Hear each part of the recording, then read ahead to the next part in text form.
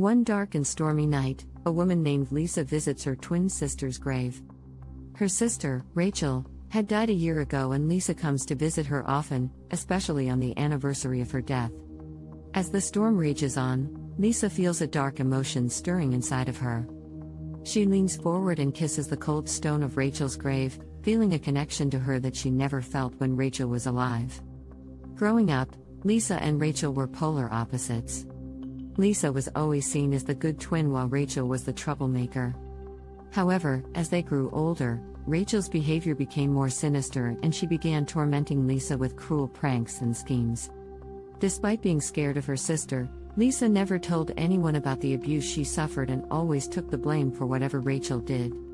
As Lisa stands there in the pouring rain, she suddenly feels a cold hand grab her shoulder. She turns around to face her sister, but instead of seeing the person she used to know, she sees a twisted and evil version of her.